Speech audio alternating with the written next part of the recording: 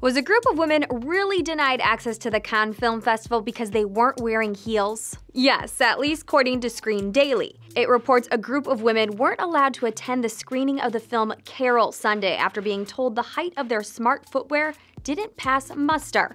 The women were reportedly wearing flats. Now, the dress code is pretty strict at the festival, and not just for the celebrities. According to its website, anyone attending gala screenings must be in an evening dress or black tie. But there's absolutely nothing mentioned about a heel requirement. The director of the Amy Winehouse documentary showing at the festival also tweeted that his wife wasn't originally allowed into the screening because she was wearing flats. However, the director of the festival tweeted that any rumor about women being required to wear heels to access the festival is unfounded. Still, this hasn't stopped reporters from asking celebrities about their opinions on, as one critic referred to it, high heel gate. When asked about it at a press conference, The Guardian reports actress Emily Blunt said, "That's very disappointing, just when you kind of think there are these new waves of equality." Variety reports Blunt went on to say she thinks everyone should start wearing flats and that she prefers to wear Converse sneakers. These heel requirement rumors come just days after the American Civil Liberties Union asked federal agencies to investigate gender discrimination in Hollywood, specifically when it comes to female directors.